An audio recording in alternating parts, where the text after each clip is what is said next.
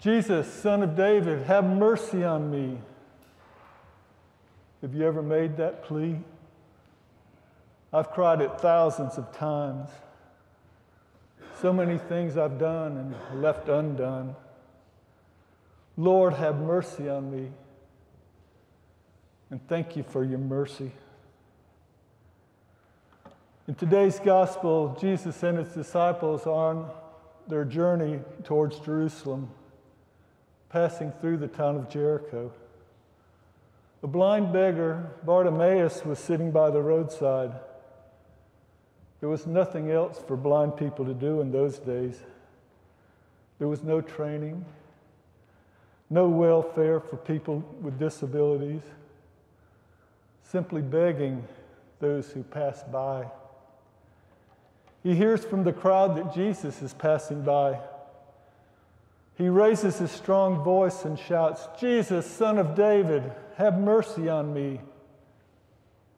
He knows the name of this Nazarene because his fame has reached to all the towns and villages. But when he says Son of David, that immediately puts Jesus in the royal succession and identifies him as the Messiah. Unlike the spiritually blind society that did not recognize Jesus as the Messiah, this physically blind man reacts as though he was waiting for Jesus to come by. The acceptance of this title on the part of Jesus is what the enemies of Jesus were waiting for so that they could arrest him. To claim the title of the Son of David would be to lay claim to the royal kinship and to the role of the awaited Messiah. Bartimaeus knows it's now or never. Jesus, Son of David, have mercy on me. The bystanders who heard Bartimaeus sternly warned him to be quiet. That's Bible talk for shut up. But that makes Bartimaeus even more determined. He shouts even louder. He must have had a great voice because Jesus stood still. Jesus heard the words that matter. Have mercy on me. The words of faith echoing through the centuries. Kyrie eleison, Lord, have mercy. The crowd takes heart, says, get up. He's calling you. What comforting words. Take heart, the Lord has heard your cry.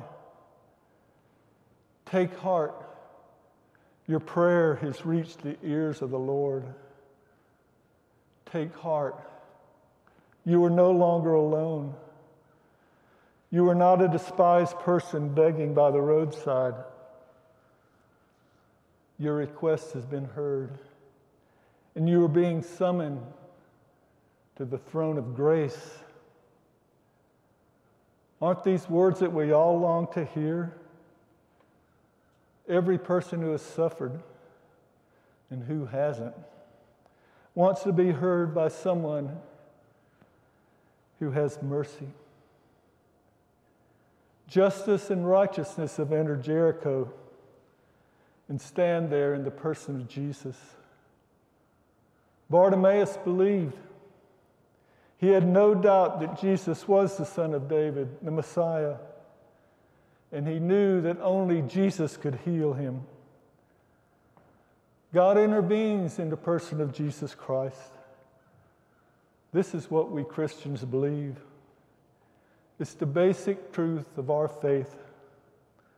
Our heart longed for mercy, and the Son of God responds to this longing.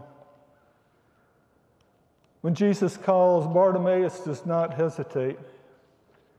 He throws down his cloak and springs up like someone who is ready to run, someone with a purpose, attracted by the powerful presence toward whom the path is now open, and the blind man goes before him. Jesus wants him to articulate his prayer. Bartimaeus had asked for mercy, but Jesus asks, "What do you want me to do for you?" Last week we heard the same question from the two disciples who had come to Jesus wanting to be first in the kingdom. "What is it you want me to do for you?" he asked. Bartimaeus says, "Teacher, let me see again." It's obvious from these words that Bartimaeus had not been blind from birth. "Let me see again," he says. And he has no doubt that Jesus is the one to give him back his sight. Would we dare to cry out the words that we need? To cry out the words it was for our intentions of our hearts. Jesus tells him, as he has said to many others, "Go, your faith has made you well." Can you imagine more wonderful words than these? Jesus tells him to go. But Bartimaeus stands with him. He cannot go away from this source of light. He is ready to follow Jesus from now on. We don't know what happens after this. We don't know if he went all the way to Jerusalem with Jesus to witness the triumphant entry and the agony of the passion. Mark simply tells us that he regained his sight and followed him on his way. What lingers in my thoughts is that Jesus also asks us, "What do you want me to do for you?" Think about that for a moment. What do you want Jesus to do for you?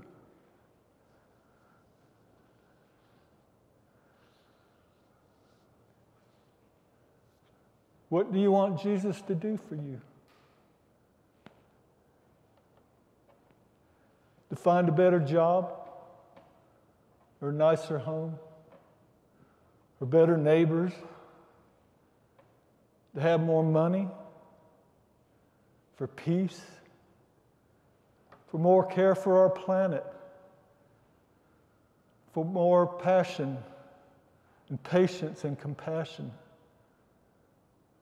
to have more faith, for more justice, to be better advocates? What do you want Jesus to do for you? To give us clear sight to see the suffering in the world and to help relieve that suffering? And to be advocates for this justice? For perseverance? To know that our faith heals us also? What do you want Jesus to do for you? To be more grateful? To learn to keep our mouths shut when we ought to? To know that God is present. He's as close as our breath. To love God and to love our neighbors. And to be kind. More kind, especially to the people that we live with. To respect the dignity of every person.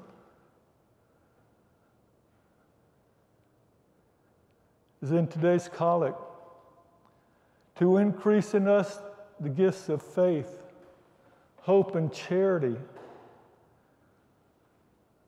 We probably all want these things and even more. At the vestry meeting Thursday night, Anna said something to the effect that St. Luke's is showing our love by how we are loving her dad, Jim, to help him through this tough time. We continue to love and to help and to pray for one another. It's what we do best. It's what we're called to do.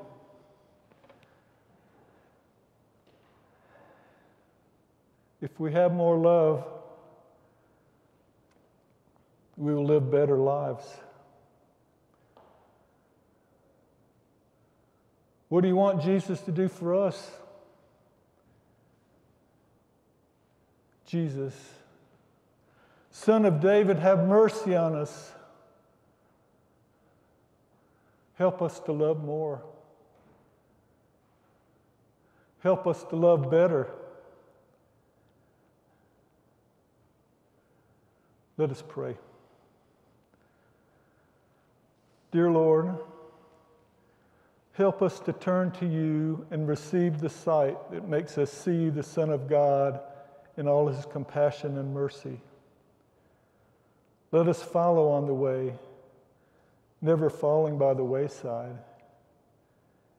because as this story assures us, in the midst of the great crowd, each one of us, however small or despised or poor, we all matter to Jesus.